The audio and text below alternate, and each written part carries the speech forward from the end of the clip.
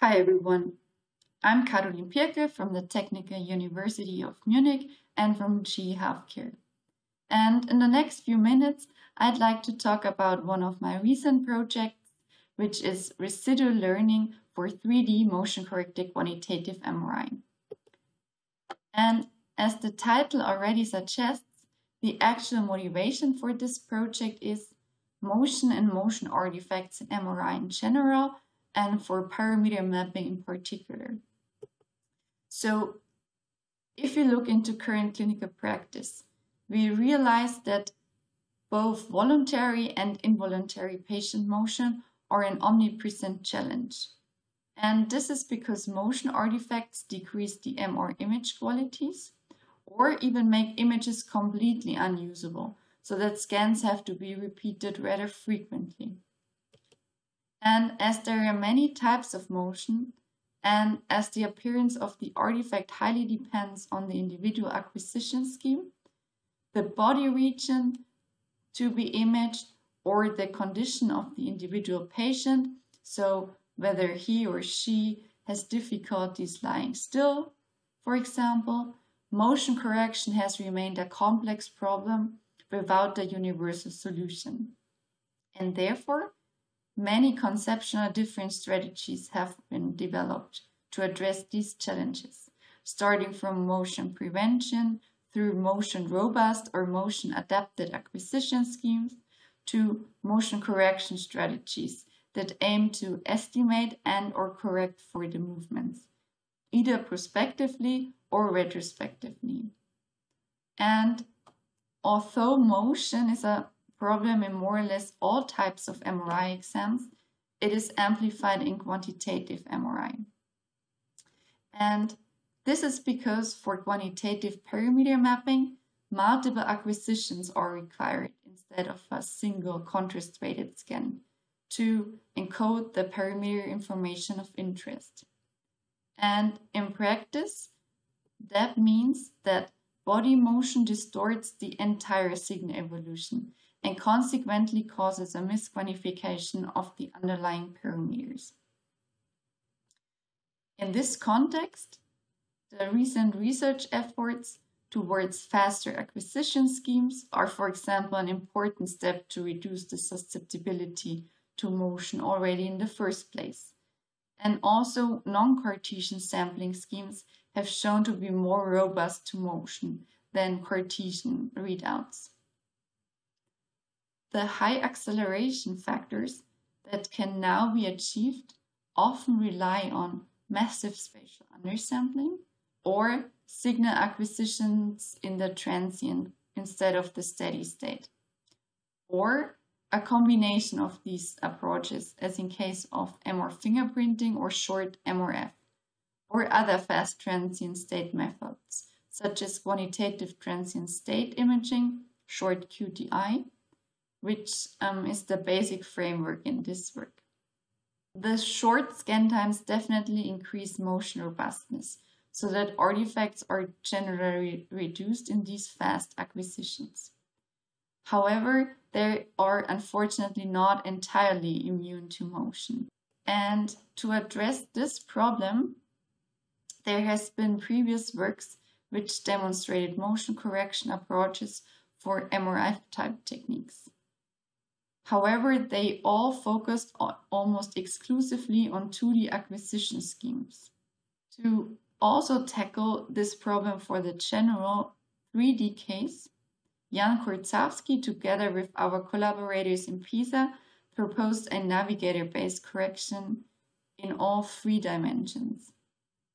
So, to realize what motion artifacts actually mean in clinical practice, let's leave these theoretical and very conceptual views aside for a moment and let's have a look on these quantitative maps of T1, T2 and proton density that we obtained with the 3D QTI framework. And this is an example where a volunteer was asked to move the head during the acquisition with a motion-free reference in the right column.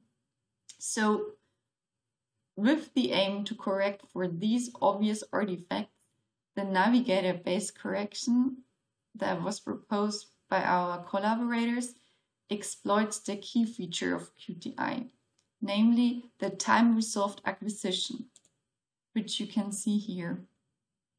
So, to estimate and subsequently correct for the motion-induced misalignment in the acquired image time series, the spatial temporal raw data is divided into temporal so-called segments, from which we then reconstruct individual navigator images. And these navigators are then aligned to the first baseline navigator to estimate the misalignment and to correct the raw data accordingly. So, as you can see here, image quality in the corrected parameter efficiently improved. However, by design of the self-navigators, they only resolve motion on a time scale of around 7 seconds, which is the length of one navigator segment. So for this reason, artifacts due to motion timescales below what is captured by these navigators remain. And to resolve these remaining artifacts, let's call them residuals, is the topic of this work and of my talk today. To do so, we propose a residual learning approach for 3D motion-corrected quantitative MRI. And this comprises the following 3 key features, which I'll discuss in more detail in a second. The residual learning strategy, a 3D multiscale CNN architecture, and a physics-informed motion simulation. So instead of a direct mapping from the motion-corrupted to the motion-free parameter domain, the residual learning allows us to transfer the inference task to a more sparse representation of the artifacts, which is the residual domain. And the predicted residual maps can then be used to eventually retrieve the targeted motion-corrected parameter maps. In terms of model architecture, we propose a 3D patch-based multiscale CNN to account for spatial relationships of the artifacts in all 3 dimensions and on multiple scales.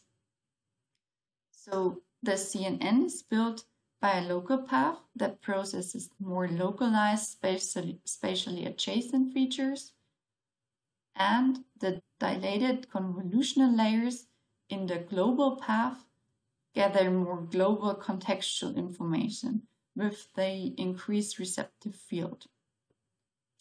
Both the local and global features are then concatenated and fed into a final block of fully connected layers. And to overcome the usual bottleneck for supervised learning approaches, which is the requirement of paired training datasets, we propose a physics-informed simulation to generate motion-corrupted parameter maps from motion-free raw data. So, to imitate real head movements, we retrospectively apply continuous rigid motion patterns, which are translations and rotations, to the individual time frames of the raw KT space, and then propagated through our imaging pipeline. And before we actually feed the corrupted parameter maps into the CNN, we perform a navigator-based correction to mitigate rather coarse artifacts already in the first place. And as you can see here, despite being trained on purely synthetic motion, the CNN is still able to recover high-quality T1, T2, and proton density maps in case of real subject motion, here shown for a healthy volunteer scan. Also, the same CNN that has only seen healthy volunteer data during training generalizes well also to pediatric and adult patient data with pathological findings, and substantially improves the quality of quantitative maps, also in these clinical cases.